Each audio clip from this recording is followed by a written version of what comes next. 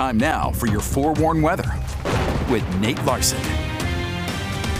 All right, 6:13 on your Friday. Tried to find a shot at Brian Head. This is about all I can find. Looks like a whiteout on the lens there. 6 inches now showing up on some of the weather stations in and around Brian Head Ski Resort in southern Utah. A look from Black Desert Sky Camera showing some of the clouds increasing yesterday evening in southern Utah. We've had a good amount of moisture move through the southwest portion of the state.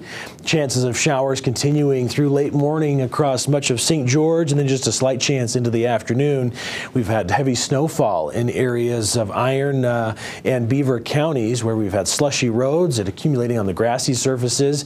A winter weather advisory showing up to 6 inches is expected there. In our northern mountain areas, not quite the snowstorm we were hoping for. Only a few inches popping up on Park City Mountains Canyon's snow stake. We're seeing really healthy rainfall totals, though. In fact, Olympus Cove showing over 1.25 inches of moisture. Magna 1.16.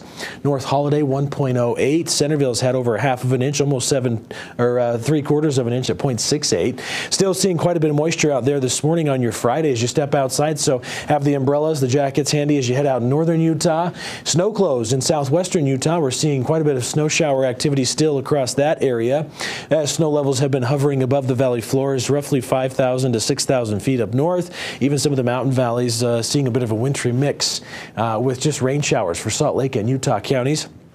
Notice the line of thunderstorms inching further east as our trough of low pressure works its way eastward as well.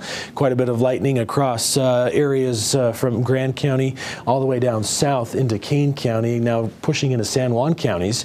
And I've mentioned the snow shower activity across Iron and Beaver counties, even southern portions of Millard County, and the Zion National Park area seeing some snow showers as well. Temperatures hovering right near freezing for Cedar and for Milford. St. George at just 49. Nice and cool there. Lake Powell at 51, still 56 in Blanding. The cooler air working its way south and east. We're in the low 40s for northern Utah along the Wasatch Front. Futurecast showing the counterclockwise rotation with our storm system. The center of it shifting a little further south and east will likely pull moisture out and away from northern Utah throughout the afternoon and evening. So best chances of any lingering moisture will be across central and southern Utah. As we get into Saturday, we're going to maintain this counterclockwise rotation into the state, giving us an easterly component to our storm system.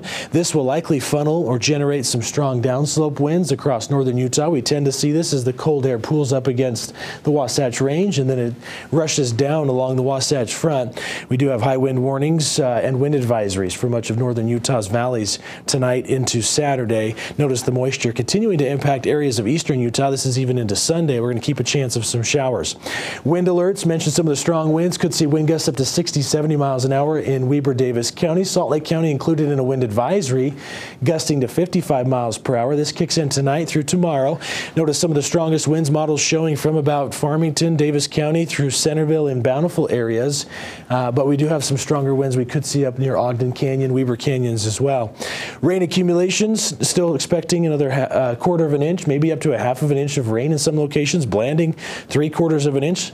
Not surprising, of course, with how much moisture we've seen in northern Utah as the storm system continues to inch there. And we do have some freeze watches and warnings in place. So freeze warnings for Duchesne County, portions of Utah County, and north in areas from Tremont north to the Idaho state line, so northern Box Elder County, expecting to see temperatures down to 30 degrees tonight. In fact, Logan down to 30 degrees as well. Salt Lake City 37 or so, Delta low 30s. Temperatures across northern Utah. It's going to be a chilly day today, 40s and 50s for most locations. We're all trending about 15 degrees cooler than normal. 42 in Fairview, 34 for the overnight low. St. George looking at just 60 for the high today. High wind warning in effect through Saturday morning as well.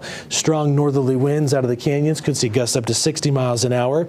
Some rain showers lingering Saturday. Temperatures starting to rebound. We'll be in the 70s early next week with low to mid 80s Wednesday and Thursday.